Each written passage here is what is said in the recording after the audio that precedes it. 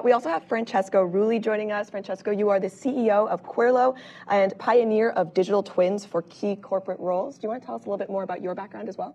My background is very diverse. Originally, I started actually a fashion company with John Malkovich back in the early 2000s. And at the end of our relationship, he inspired me to launch Filmonics. It was an online film distribution platform established in 2005 at the same time of YouTube. We grew very rapidly. We understood very rapidly the importance of how you manage data. And we decided from a philanthropic perspective to fund and establish 13 schools in Afghanistan to empower young women in education. And then from that, in 2013, we introduced payments in Bitcoin. We had over 20,000 young women there. So the decentralizing the opportunity for banking and unbanked was very important for us. And in 2016, because of bureaucratic pressure, we transformed the whole project into chatbots, and that's how we go into the world of artificial intelligence. So our main moves, ironically, has been for philanthropic reasons, and then we found ourselves being one of the first companies in 2016 building conversational digital twins and chatbots for corporations. That's where we are. So Sam Altman, CEO of OpenAI, raised a number of eyebrows 2 weeks ago. He was being interviewed for a book, and someone brought up the topic of creative work, right? And Sam Altman responds that 95% of what marketers use agencies, strategists, and creative professionals for is going to be automated away for free in 5 years. This raised quite a lot of eyebrows across the industry, and the article was widely cited. So let's jump right to the panel, right? There's been a lot of buzz about this prediction. Understandably, there's a lot of livelihood here. I wanted to gauge everyone's thoughts on this very provocative statement, and also, do you think it's realistic, this 95% figure? I think Altman is following the footsteps of many people trying to announce things to make news, all right? Yeah, we could go to 100% for what I know, but then we will have a little problems with each other, right? And I think that a cautious progression and growth of implementing artificial intelligence is important. I've been talking to companies since 2016 about building very simple deterministic or NLU-powered chatbots, and people have been looking at me like if I had 3 heads. And I just told everybody, actually I was at the European Parliament in December, and I brought as an example what happened on 2001 Space Odyssey, when the astronauts thought that HAL 9000, they could just turn them off, and then they ended up dead. So, there are certain steps that you have to take when you go into the world of artificial intelligence, which you have to be very conscious from an ethical perspective, as it was written there, but also from a functional perspective, what you're dealing with. And last week I attended the presentation of the book, Our Biggest Fight, by Frank McCourt and Michael Casey. Michael is a dear friend. He was audacious to put me in the preface of his first book, The Age of Cryptocurrency, because of the work we did in Afghanistan. And when I heard and actually read the following days the book, I really realized our priority now is about how ethically we understand how this black box work, because we are putting at risk our entire ecosystem and our children to start with. Mm-hmm. That's where I want to start. Okay. So I want to continue our discussion here around digital twin technology, around digital co-workers. Francesco, so you don't know this, but I've been in communication with your digital twin. Before this briefing, I logged onto your site. I told your digital twin, hi, you'll be on a panel with me in a few days. What's a question that I can ask you? And so your digital twin told me to ask you, how can digital twins enhance the effectiveness and productivity of employees in key corporate roles? So a little bit of a softball, because you knew it was coming, but I'd love to know your thoughts here. So I receive about 50 conversations a day now on this. So this actually skipped, I didn't get the notification on that, so it's good. I want to clarify, my digital twin is built around my life biography. It doesn't talk about family, religion, or politics. And it does have different opinions than I do about certain matters. I was participating in the North American Championship of Sailing last October. When I got back off the boat on the third day, I didn't do very well.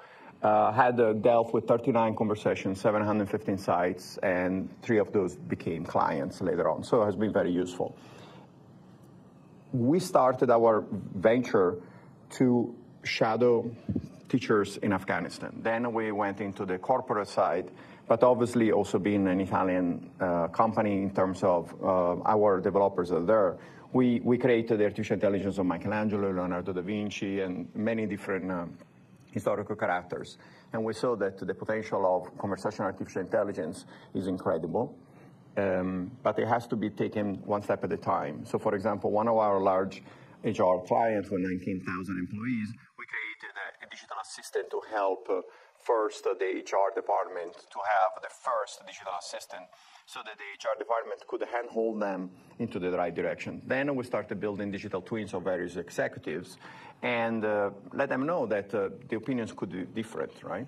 And this digital twin has been actually very useful for me, not just to provide some insights about what to do with AI, but also suggestions to me. One day someone asked my digital twin, what would you do if you find 30 gold coins? And my digital twin answered, well, one option would be just take them and put them in the safe. The other one is look for someone who lost them. But the third option, because of your background in philanthropy, is that you look for the person who lost it. You give 80% back, and 20% you give it to a charity of your choice or combined choice. And that was the third option I could have never thought about. And that's when I thought, oh, I'm slowly learning from my own digital twin because it's giving me options tailored around my life and my beliefs that actually work for me. But I also have to be very careful because one thing that was missing from that resume in the experience section, who has this generative AI been working with in the past? Who is this generative AI faithful to, all right? And going back to doing our due diligence, we have to look with less enthusiasm at this black box that is generative AI and be a little bit more concerned about what happens to the information that comes in and comes out and how we treat those information. That's my 5 cents. Right, definitely. And I'm sure that many people in leadership roles and executive roles have had that thought of, I wish there were 2 of me. I wish I could just multiply myself and get all this done. What's your vision for the future of what the capabilities of a digital twin could do as an assistant or as an equal partner? So we built 17,000 different solutions. In the last year, we have been focusing on natural language generation. And I have to say, obviously, answering repetitive questions in terms of marketing communication is very useful. But we also know that if there is a nuance in the way that is answered that is different from what we expect, nobody's going to get hurt, right? When you start doing lead qualification and lead generation is very useful because you can turn around the conversation and sometimes switch from generative AI into NLU or deterministic to actually ask a few questions to the person across. Ironically, we know more about NLU or deterministic trees of conversations, and we can protect the data more than when we do this with generative AI. And the third part, in which I think it's very important, is to not use the word replacing people, but actually augment people, help them to improve their lives and make their day a little bit more useful, right? So we don't use tool booths anymore, almost. You know, I came from Italy in 1990, and we already had not toll booths in most exits, and it took me here a little longer. So I'm like, all right, so let's try to use artificial intelligence to allow people to have better lives and not replace them. What have you seen in the marketplace of how this is being used right now? And what should we be watching out for as well? So Midjourney actually updated their terms of use in a much more legalese way. Because they know this battle is coming, right? How do you manage rights? What can they use from a property perspective, intellectual property perspective? And going back to that book I was mentioning before, it's more about a Web 3.0 approach. I'm a big believer in the decentralizing information, a believer that all of us should be responsible for what our data and information are about. We have to be, all of us, less lazy. Just like the astronauts, they thought they could turn off HAL 9000. They didn't realize it took them whatever years to get there. And they didn't know how it was programmed. So I think we all have to take a step back. This rush to gold, it's ridiculous. We have to say, okay, if we're using those technologies, who we're going to impact? What are the artists, for example, that created and they spend their entire life to create a concept, and then this thing takes it away from them, and there is this is like a bad movie. So we have to step back a little bit, and we have to be truthful to ourselves and be responsible for our own data. Whenever we input any information, it doesn't matter what's your favorite color, or it doesn't matter what's your opinion about something or a law.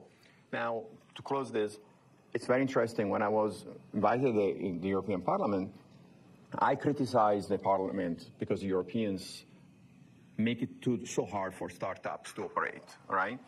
But ironically, because there is not that huge financial interest on the other side of the ocean, so basically they don't have a Google, they don't have a Microsoft, they don't have an Apple, they don't have a Facebook or Instagram. They don't have that $10 trillion generated by those industries here, so now they can actually create some of those requirements. And GDPR was one of the first steps. Painful to deal with, but going forward, I think if we leverage Web 3.0 and we're more responsible, we're going to find the right balance between this new creativity and what we deserve in terms of protections. I believe everything has to start from education perspective. Since high school, college, people have to be educated of how to use those tools. I was today with one of my clients at a college near Venice called H-Farm, where we were discussing the impact of solutions like Sora on the people that graduate from the school and they do animations, for example, for movies that we all watch together. And I think it's just like we discussed how AI has to augment the work of employees, has to augment the work of students. I spoke at this high school actually in Bronxville last week about entrepreneurship, and yesterday Professor Brian Holling was telling me how they're creating a panel within the school to discuss how you handhold the students into the use or no use of artificial intelligence. And I offer my service, say, listen, I volunteer, but you have to allow them to understand the qualities, also the responsibilities, as we mentioned before, of those technologies. So Sora is a great tool, but it has to be useful.